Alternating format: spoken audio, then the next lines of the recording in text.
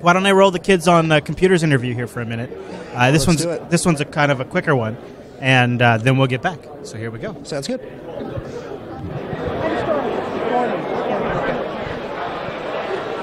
It's a bit of a lie. I didn't catch the one, but I felt like I got it wrong. So as both a father of two kids, that I desperately want them to be all involved in computers at least as much as possible, and understanding the ramifications if they're not into technology, and as a person who wants to see Linux implemented wherever possible, I was beyond elated to come across Stormy with the Kids on Computers project here at Scale, where they do amazing things. They do amazing things. They not only do they bring computers to kids, they essentially build their own little mini internet to take to places that don't have access to the internet. How are you today, Stormy?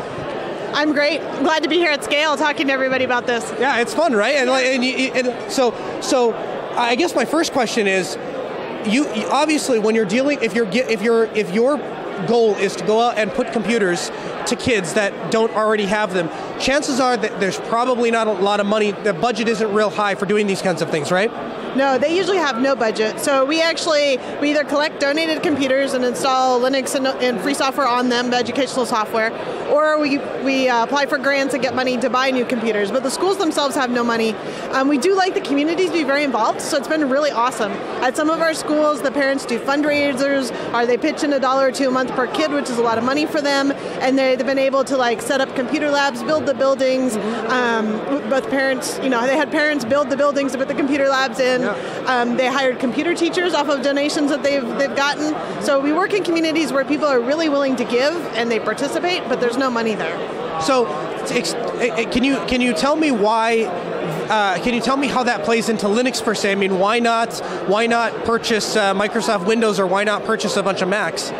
So our goal is to empower kids to be able to create and to do things in the world.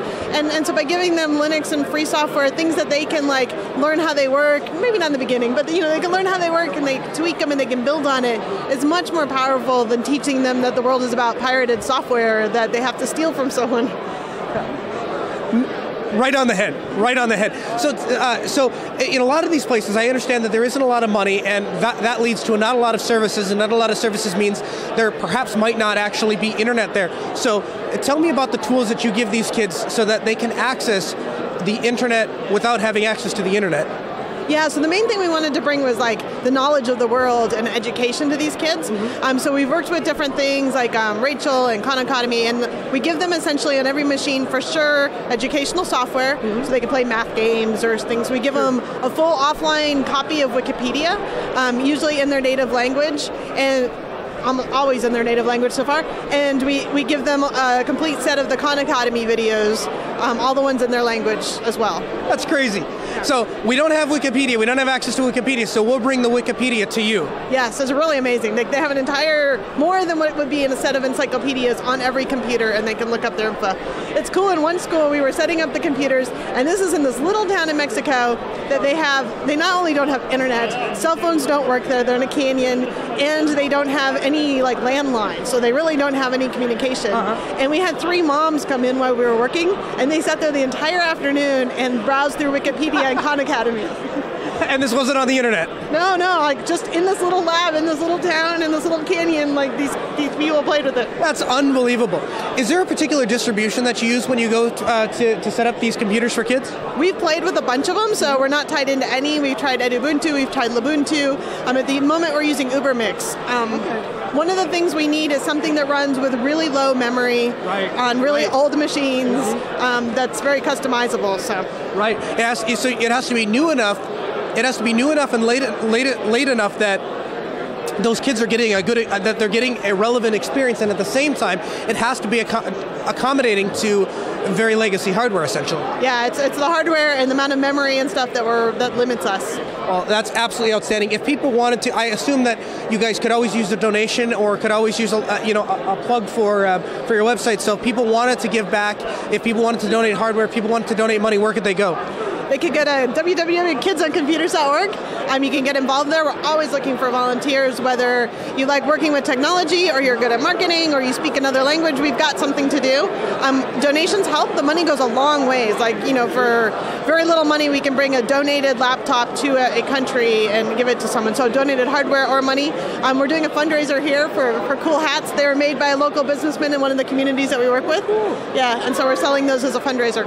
All right, well, outstanding. And this is a way that if you care to contribute to this project, not only are you contributing towards Linux, you're not only contributing towards open source, but you are putting in the hands of kids that wouldn't. Not only they're not people that you're not converting people from Windows, you are converting people from no computer at all to a Linux-based experience, and that's essentially what they are going to know. You have the power to do that. So from the bottom of my heart, thank you for doing what you're doing. Thank you for going out to do all this. This is a super cool project, and I'm really excited to follow you and see how things go.